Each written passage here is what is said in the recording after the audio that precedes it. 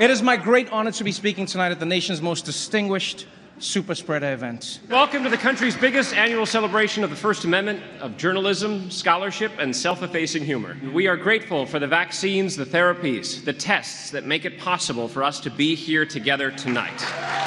Thank you, Steve, for that introduction. And a special thanks to the 42% of you who actually applauded. I'm really excited to be here tonight with the only group of Americans with a lower approval rating than I have.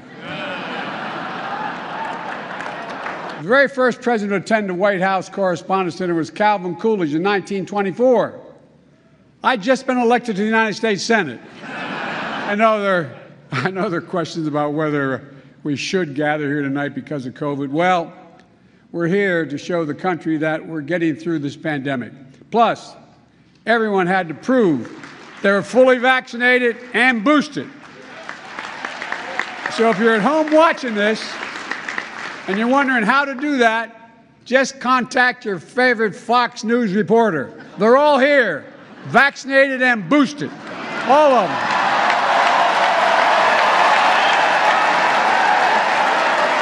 I'm not really here to roast the GOP. That's not my style. Besides, there's nothing I can say about the GOP that Kevin McCarthy hasn't already put on tape.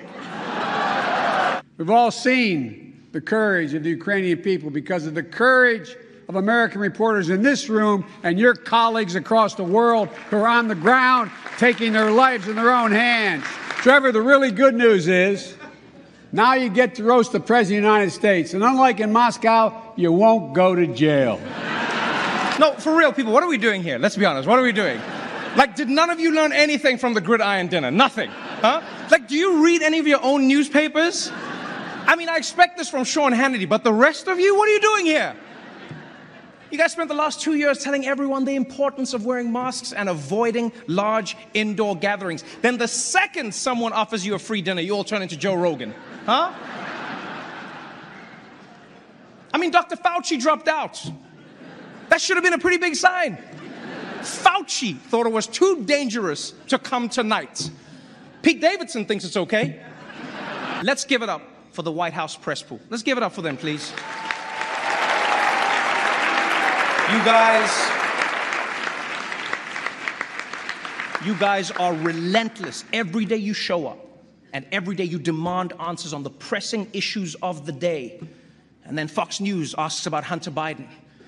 And I'll be honest, though, I actually think that's a good thing. I really do. I think people need to be held accountable if they're using their dad's name to get ahead in life. And I can't think of anyone better to ask about that than Peter Doocy.